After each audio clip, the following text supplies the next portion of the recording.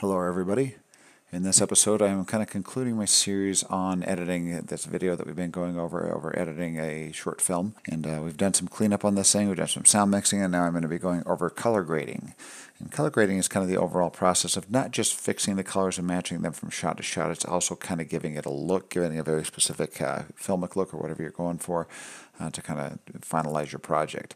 In fact, this footage here was shot on a red camera, and this footage tends to come across a little flat. This raw footage that we have here, this is not the actual red footage, but it was actually compressed, so I could kind of use these as exercise files for people to access and do the editing on and be able to follow along. If this was the raw data, you could access the raw data and tell. In fact, that's what I did to provide this footage. I intentionally made it very flat. I put it in red film log LUT to make it look very flat, to give it kind of a higher dynamic range before I exported these exercise files out. So this is very flat looking. First step we're going to do here, we're going to go through this in 3 steps. We're going to go through, first of all, what are called the scopes, and those are like actual arbitrary measurements that's been created by several standards committees based on detail loss and darks and highlights, saturation levels, hue levels, a whole bunch of different things dealing with color and brightness levels. Then after that, in the next episode, we're going to be going through the controls that you have with the color Lumetri panel. In fact, the first thing I'm going to do here is I'm going to go up to color arrangement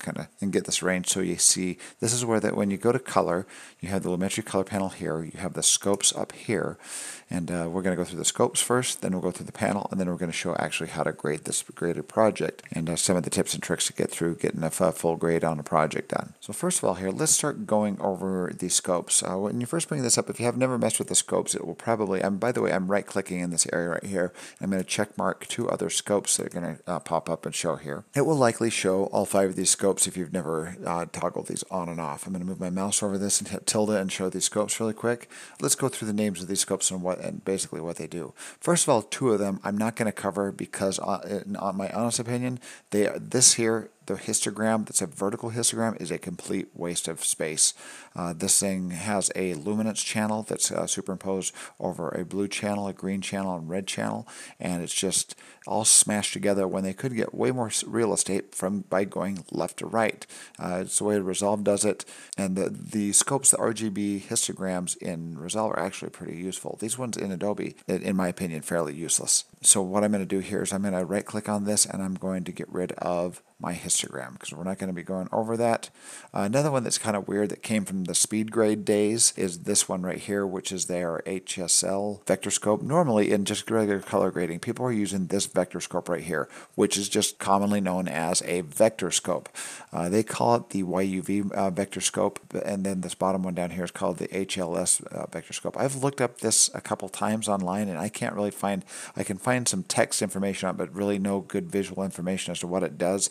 I've kind of messed with it, and it seems like it kind of deals a little bit with vibrance, from what I can tell. But aside from that, it's really tough to tell what this scope does. If you know what it does, let me know. I've been color grading for years. I've been using Resolve for years, and the only time I've ever seen this scope is in Premiere Pro. Well, speed grade first, and then they moved it to Premiere Pro. And I'm not knocking on their color grading system because for an editing software, they've got a really nice color grading system going on here. So I'm going to uncheck my HLS vector scope as well. And now we've got the 3 scopes up that are very useful. The waveform, the vector scope, and the RGB parade, or just commonly referred to as the parade. The way I usually like to arrange these things is exactly how they're arranged right now. I like the waveform first, the vector scope next, and then the parade down below, because this actually takes a waveform and spreads it across this whole bottom panel, which gives you a little bit more real estate for having this is actually 3 different scopes here, and it's spreading those 3 scopes across the bottom. If you had it crammed up here, it would be a lot more cramped and it would be kind of hard to read. So if you do have these things arranged in a way that is not useful to you, let's uncheck a couple things here. So now watch, if I just have one scope here and I right click and I add, let's add our waveform here. And our waveform, look how it kind of makes this thing compact and squishes them down and you don't have as much real estate for each one of these scopes here. This is red channel, green channel, blue channel. So what you can do is if you have it like this and you want this one down here, all you have to do is right click and uncheck the one that you want on the bottom, which is the parade here. I now right click and check it again, and since these ones have now become first, it put this one on the bottom. It does it from kind of top left to right to the bottom hierarchy there. All right, another thing I usually like to do, sometimes this waveform is not on Luma. Sometimes you'll see it on RGB, which has your red channel, your green channel, and your blue channel blended all together. I kind of like to use my waveform, and you can use this down here for color and for color balance. I like to use, this is basically a composite of this, and this laid out, the red, green, and blue channel smashed over the top of each other, plus the luminance channel. I kind of like to just see my luminance channel here, and so I could really just work with brightness levels and contrast. So I'm going to right click on this, and I'm going to go down to waveform type and tell it to just show the Luma waveform, which now just shows brightness levels. All right, so to go over the names of each one of these here, first of all, this is our waveform monitor, and the waveform monitor is used mostly and primarily for luminance. And by luminance, I mean brightness levels, I mean darks, highlights, whites, mids, which are your grays, anything that goes from black on a gradient to gray to white is the way you can kind of envision that. And this is a measurement of your image from left to right. So this image that we have up here right now, let's move over this one right here. As we move across the screen here, what the 0 does here, this is 0 IRE. This is measured on a scale of, it's called IREs. IRE is basically Institute of Radio Engineers.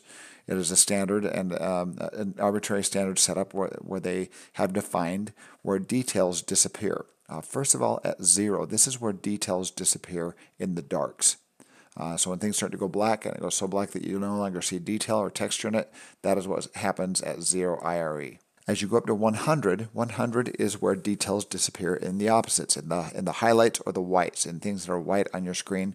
If anything touches this up here, the details are starting to disappear and be crushed. Now 50 is what is considered 50% gray. That's perfectly in the middle of black and white, and you got this kind of mid-gray that even, in fact, they just call this mids, the mid-grays. Your image is measuring mid-grays. If we look at this image here and we start moving across, and all of a sudden there's this spike right here, it's like around 20 IRE, so it's kind of a dark gray, and all of a sudden this boosts up to 50 IRE, and then there's a little dip there in black, and then it boosts back up to 50 IRE, and look at this, your image here, as you move about that far over, all of a sudden you have this little brightness level right there, then the black level, and then the white level right there. So this is measuring your image from left to right, from right to left. As we move over, see, in fact, this lamp is about 3/4 of the way over. As we move over 3/4 of the way, and we move up, look at that bright highlight there going around 80 IRE. So that's bright. It's not quite losing detail yet, but it's close. And this lamp here is burning around, looks like around like 60 to 70 IRE, in between 60 and 70 IRE is what that lamp is burning at. So the waveform really tells you, first of all, what your kind of basic exposure is of your image. And just looking at this, overall, this looks like kind of a darker image. It's around, topping out around like 40, around 40 IRE, coming up to the mid-gray. So you have some properly exposed stuff in here, but not much. Everything's pretty lowly exposed in here. And also, another thing that I can tell from this is what's called contrast. Let's kind of mess around with the image over here. I'm going to move over to the side. We're going to get into the controls, but right now I'm just going to mess with this image right here and watch my waveform here. In fact, let's just bring up my waveform. And I'm going to grab the exposure and I'm going to boost this up. And look what's happening to our image. Our image is becoming brighter, but it's also getting kind of blown. It's getting blown out, and the texture is being blown out as well here. This has been intended to be a dark image. It was shot as a darker image. So if we keep that kind of dark there, watch what happens as I grab contrast and drag this over.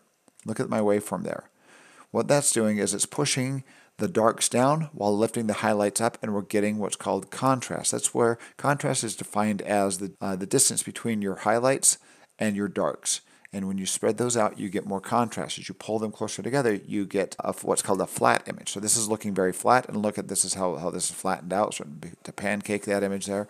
And you're getting a pancake. As they get closer and closer defined to each other, they're going to get closer to that mid-gray region, and they're going to be, and there's not much definition in here because everything is so closely defined in the same area. So to take that further apart, we get contrast. In fact, if we even go to our curves where we have a lot more power, and if we move everything basically to mid-grays here, move our darks to mid-grays and move our highlights to mid-grays, look what happens to our image. Our image becomes this mid-gray image, and everything is squashed together in this, so there is no definition in our image, no contrast. As we start pulling contrast out of it, as we start spreading these apart here, bringing the bottoms down and the highlights up, we start getting more definition in the image here.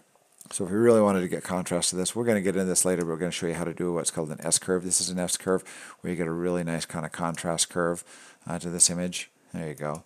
See, that's before and after. So you guys are working with that flat footage, and then that's afterwards, after we add a little bit of contrast.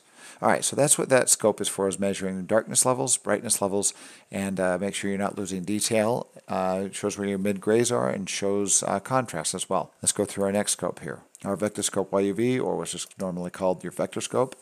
What the vector scope is this is a measurement of a color wheel here, the colors that exist in any image. I'm going to go to my color wheels down here, and this is basically a replica of these wheels down here. You've got these yellow points, green points, cyan, blue, magenta, red points, and this is all in the same geographical location as this wheel right here. What makes these colors be where they are on the wheel is basically what they call complementary colors. It's how far these colors are away from each other. These are actually opposite, or what they call complementary colors, things that are on the opposite side of the wheel. So if you go over here and you go from the greens and go across, you got magenta. If you have a lot of magenta, it's absent of green, and vice versa. If you have a lot of blue, it's absent of orange, and vice versa.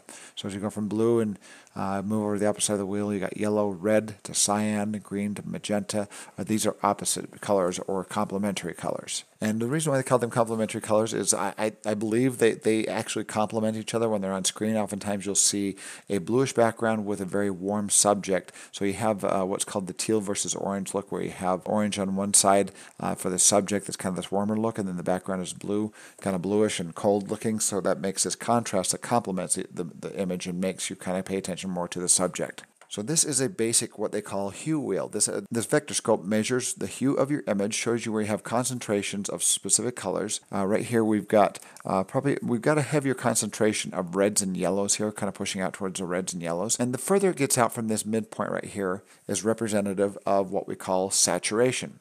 Now, hue is the basic color that you're dealing with within an image. If you have a very blue sky, you've got a blue hue. If you've got green leaves, you've got a green hue. If you've got a red shirt, you've got a very red hue. So just depending on what colors you have in the image, that's your hue. Now, your saturation will have the exact same hue. It's not changing the hue, but it's changing the intensity of the hue. So saturation is intensity, whereas hue is just the general color shade. So if we move under basic correction here and we grab our saturation, this will show you how these scopes work here. I grab saturation and drag it down. Look at our saturation over there on the vector scope. So I drag it down to where there's zero saturation. Everything sucks into that little point, and if everything sucks into that little point, you basically are left with no color. This is a black and white image. It's a grayscale image now with zero color.